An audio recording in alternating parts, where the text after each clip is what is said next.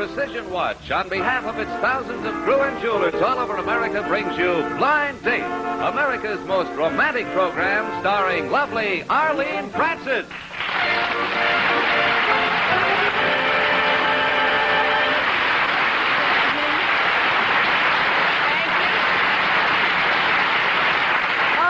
I like to hear all that enthusiasm. And my beautiful Gruen Precision Watch tells me it's time.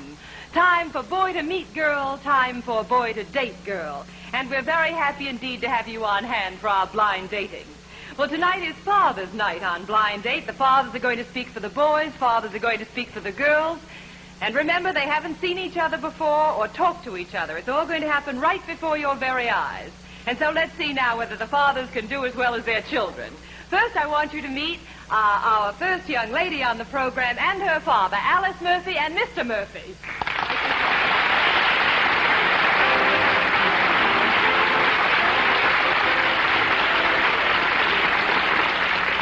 Well, now, how do you feel, Mr. Murphy? Just fine. Perhaps you can answer a question for me that I always meant to ask other Murphys. Why do they call potatoes Murphys and not O'Toole's or Flanagan's or McGillicuduggies? Huh? Well, I don't know. They're mighty good eating. I know that. Mighty good eating, the Murphys, huh? Mr. Murphy, what sort of work do you do? Well, I'm retired just now. What did you retire from? I have been in the Navy. Really? How long? 33 years. Oh, that's a long time, isn't it? 33 years. Well, I'm sure the Navy must have been very proud of you. Well, 33 years. Think you'll get a steady job next time? I'm going to try. Well, now, tonight we're going to find out if the old salt has lots of pepper when he talks for his daughter. Do you think you'll be able to do pretty well I'll for her? do my best. And this is Alice, right? Right. What sort of work are you doing, Alice? Well, I'm selling rattlesnake meat. Selling rattlesnake meat? Well, it would take somebody as beautiful as you to sell it, I'm sure of that. Various other things, too. Oh, I presume you work in a place where they sell all sorts of delicacies. Is that the idea? A gourmet's bazaar. Well, there's nothing rattlesnakey about the two boys tonight, I'll tell you that. And I wish you both good luck with them, and especially you, Mr. Murphy, because you have to make the decision. And now let's meet the first two contestants, Ian Weber and Tom Greening.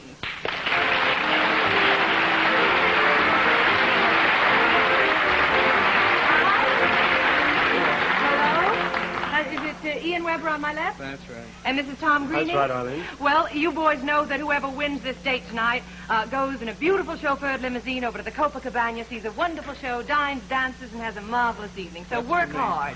It's for both of you, and we'll see which one is going to really make the grade. Now, I think I'll talk to Ian first, if I may. Tom, will you sit down just a minute? Where do you go to school, Ian? Fordham University, Arlene. Fordham? What do you major in there? Economics.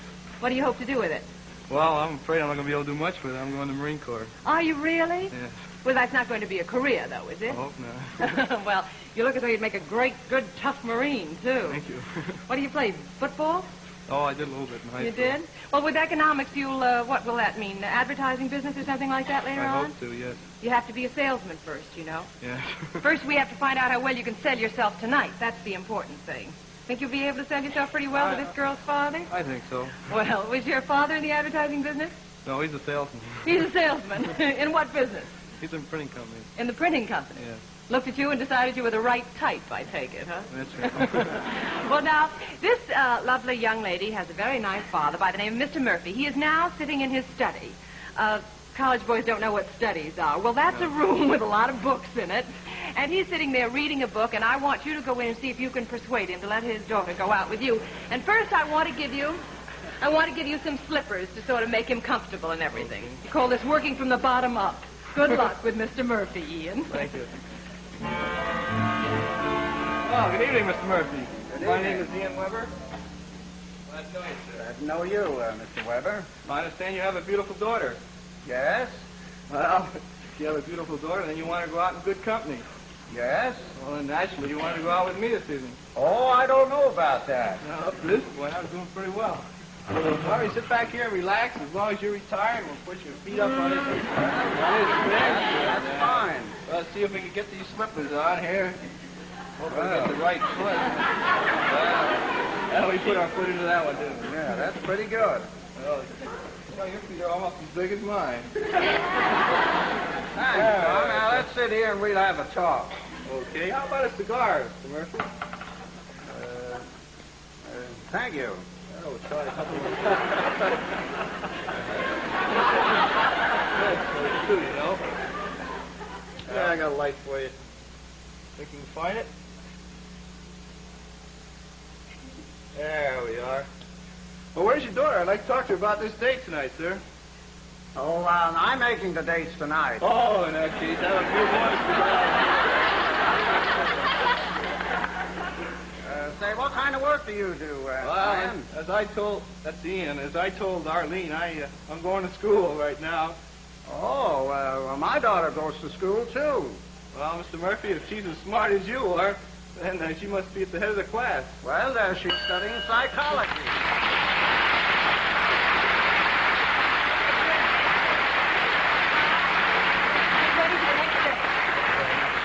Okay, now let's talk to Mr. Greening.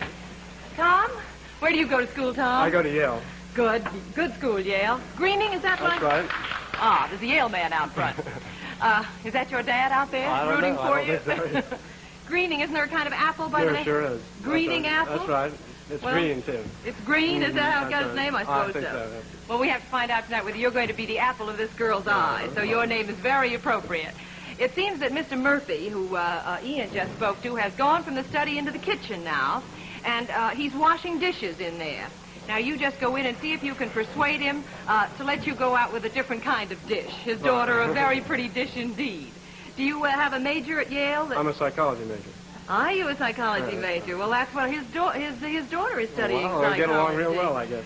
Why, yes, you may have a wonderful evening. You may take the father with you. No. All right, good luck to you now with There you Mr. are. Murphy.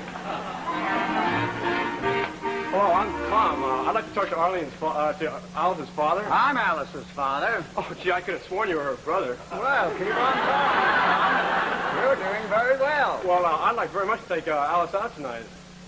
Oh, well, there's certain qualifications before you can do that. Well, anything you say, sir. Fine, just grab a towel here and help dry these dishes. Well, I've got to look neat for this date tonight, sir. Okay, suit yourself, son. No drying, no date. Well, I've got a towel, or an apron. I'll put on an apron, too. I'm not... Okay. Let's see what you I can do. hope nobody I know is watching me Oh, do that's this. all right. Just skip it, Tom. Forget it. That's one I won't have to dry. Forget it. Well, sir, what was this other boy I liked that was in here trying to get a date? Well, he was a pretty nice boy. He put on my slippers and he gave me some mighty fine cigars. In fact, I like both of you. I'd like to see you both have a good time tonight. You mean you want us both to go out with Alice tonight? Oh, no. I thought the other lad could take Alice out and you could play checkers with me. Oh, sir, I wouldn't want to impose on your hospitality any, sir. You want to go back over there, Tom, with the apron?